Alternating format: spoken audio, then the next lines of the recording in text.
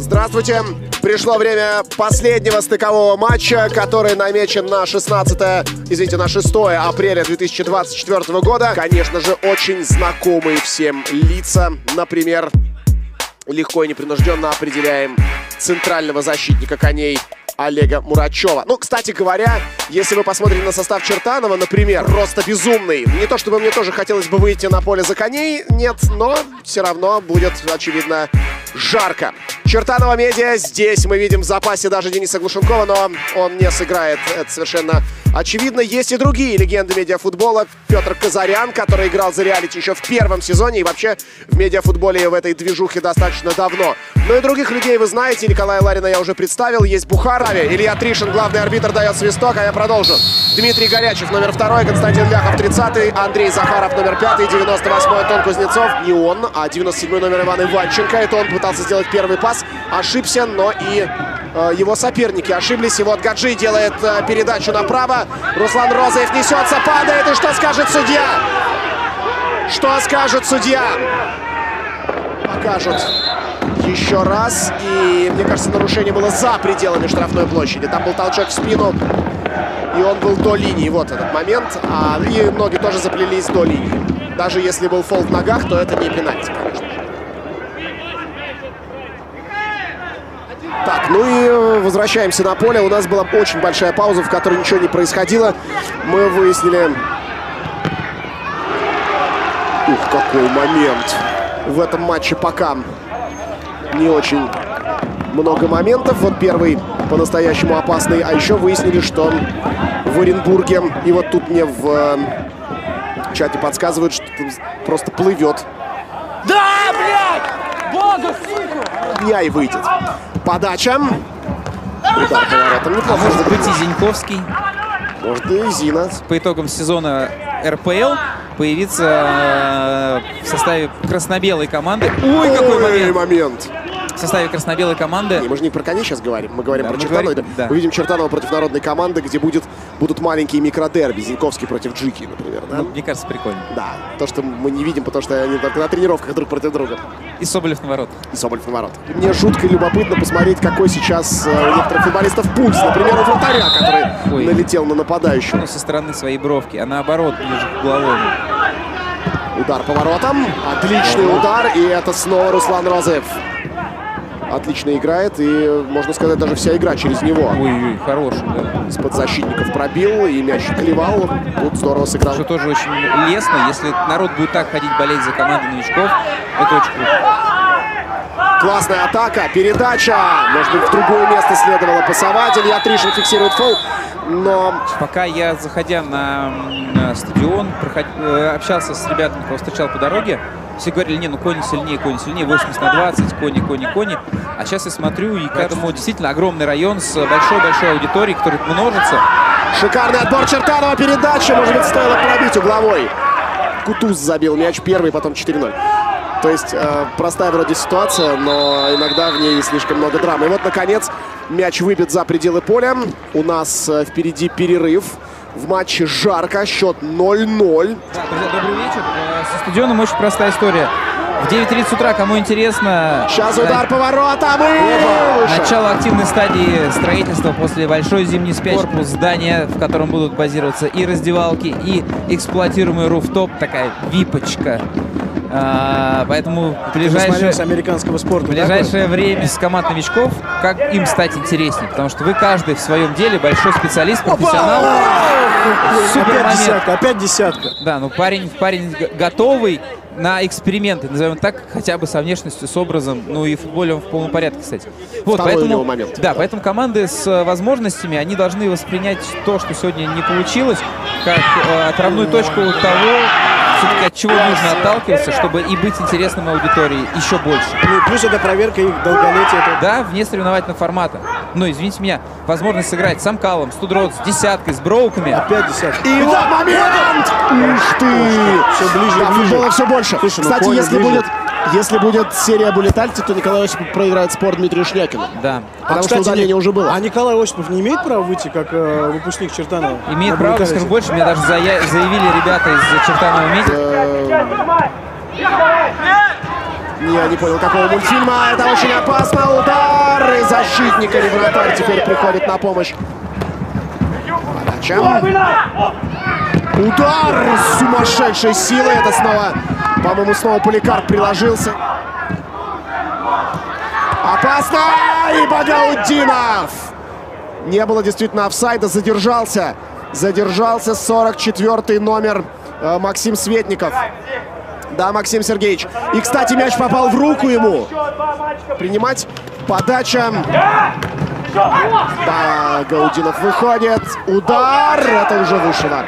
Играет очень аккуратно, но этот пас явно на усталости был сделан. И передача направо. Мило.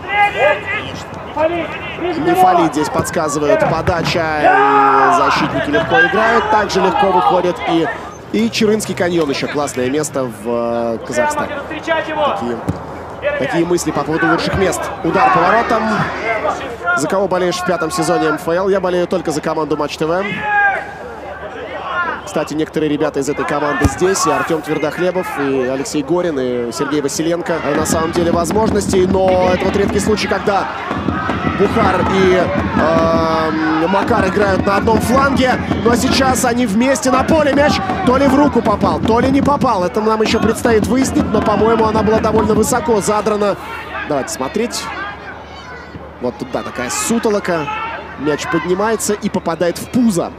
Спасибо большое этой искры, которая держится. Я думаю, что еще все впереди. Какой момент! Какой драматичный момент. И снова супер момент у коней. Еще подача. Багаутдинов забирает мяч. Кони создают опасные эпизоды. Вот подача и мяч. Мяч почти с угла поля попадает в штангу. Там едва и мяч в свои ворота не срезал, по-моему, Амирхан Арсланов, если он коснулся мяча, но очень близок был гол прямым ударом с углового за Кубок России. Ой. Ну и это снова жестко. Да, и снова желтый. И теперь Мельник получает желтую карточку. Обратите внимание, я только хотел сказать, что даже после такого жесткого стыка... Это не Мельник получает, это Сергей Гаранжа. Мне кажется, что это где-то рядом с красной карточкой. И это тоже. Но мяч остается в игре, теперь точно фол. Что реально просто пытался... Да, мяч шел вниз. Мяч шел, как бы, нога шла вниз. Если бы она шла... И чертановцы все равно концовочку выдают неплохую. Все, да, прям на последней секунде. Я пошел бросать монетки. Итак, погнали. Сергей Гаранжа, удар, гол! Его не удалили в конце за очень грубый фол в центре поля. Была прекрасная возможность отбить мяч, но он отбил его себе в ворота. Чуть-чуть коснулся мяча, и этого не хватило, чтобы... Руслан Розыев против Тимура Багаутдинова. Они несколько раз сталкивались в мощном противостоянии. 128 пульса. Он что, железный человек?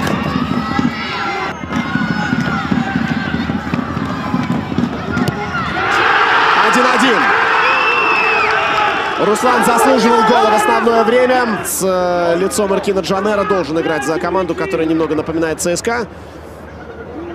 И мы сейчас увидели, что против Андрея Сорокина номера 1. Номер 1. Не знаю. И 1 справляется. 1 хватает. Но, по-моему, дважды свистнули, значит, может быть, пересмотрит эпизод. Не соскочил ли с линии? Нет, кажется, нет. Хотя нам с этого повтора не было видно, но нам нужна другая камера для этого. Нужна другая камера.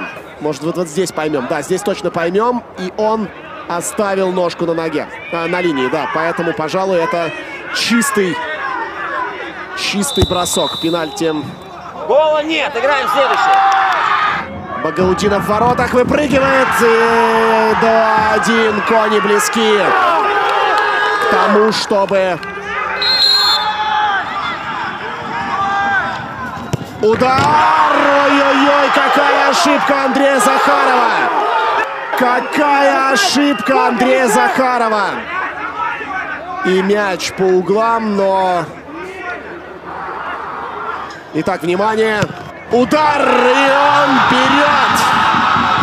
И он берет пенальти на этом спокойнике! Преимущество коней более серьезным. Как он берет? Оставил руку, отцепил ее, так говорят вратари. И отбивает.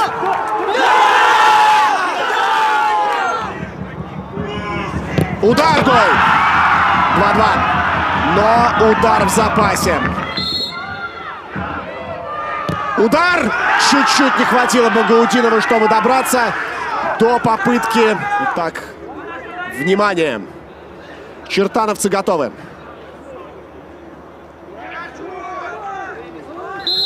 Свисток. И погнали. Дмитрий Горячев. Удар выше ворот. И все.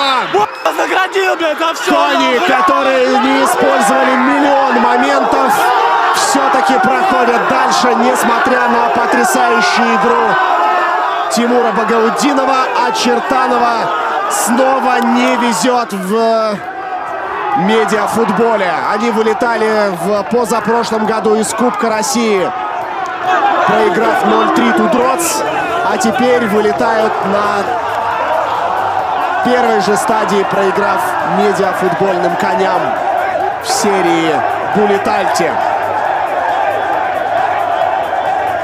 3-2. Кони одерживают победу и заскакивают в сезон.